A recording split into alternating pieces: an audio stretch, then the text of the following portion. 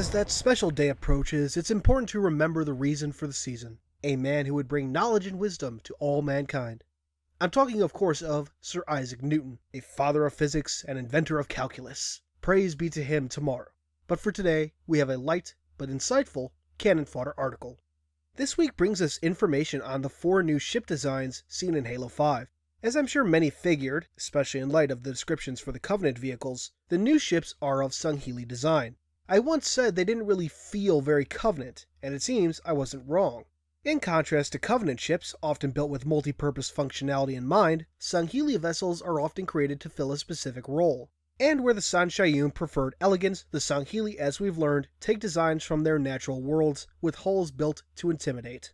With their often more advanced ships destroyed, broken down, or locked in combat in distant systems, these old Sangheili designs have been suddenly pushed to the front lines to fill gaps on both sides. We start with the 6,367-meter behemoth known as a Brigantine. During the time of the Covenant, these massive ships were often assigned to exploratory proselytization teeth fleets.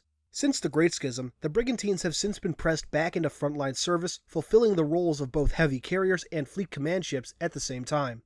Next up is the 2,819-meter Carrack merchant cruiser. To the great surprise and fortune of the Sangheili, these ships have proven to be effective and resilient troop and material transports. After that, we have the familiar blockade runner, measuring 2,020 meters long. Their design sacrifices armor for speed and firepower, but despite this, modern Sangheili shipmasters have been sending these ships on ground support missions.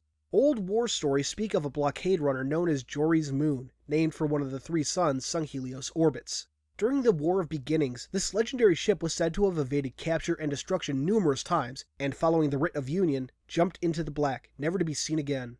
Sort of reminds me of the Usan Sangheili from Broken Circle. Just a bit.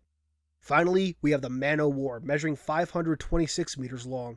Created using Forerunner secrets from before even the War of Beginnings, the secrets of the ship's design and capabilities remain heavily guarded to this day. Covenant designs, in many ways, were never quite able to equal the power of this ship. In addition to descriptions, we also got a wonderful scale comparison of these new ships next to several familiar ones. Jeez, and we thought Infinity and the assault carriers were big. Look at the Brigantine! Christ! And with that, we end the main article and come to our 1 universe entry this week, the caretaker of the Genesis installation, 031 Exuberant Witness. Exuberant was installed by the builders to maintain the installation systems and guard the secret domain passage kept there. When the Halo array fired, she was given full control of Genesis. Not long after, she halted the production of seed worlds and put the planet in a dormant state. As we know, that dormancy was interrupted when the domain gateway suddenly became active 100,000 years later. Cortana appeared, made a deal with the Warden Eternal, took control of Genesis, and began her plan to reclaim the mantle of responsibility. From there, Halo 5. And with that, we come to an end. Thanks for watching as always, have a happy holiday weekend, and until next time, this has been Halo Canon. Hey guys, thanks for watching. If you liked this video, please consider giving it a thumbs up, subscribing, and sharing it around.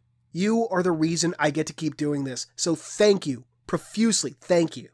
If you want to dive deeper into Halo's lore, head over to the Halo Archive. It's a lore-based community that welcomes everyone from experts to rookies. No matter what your working knowledge, you'll be sure to find a friend and a good time.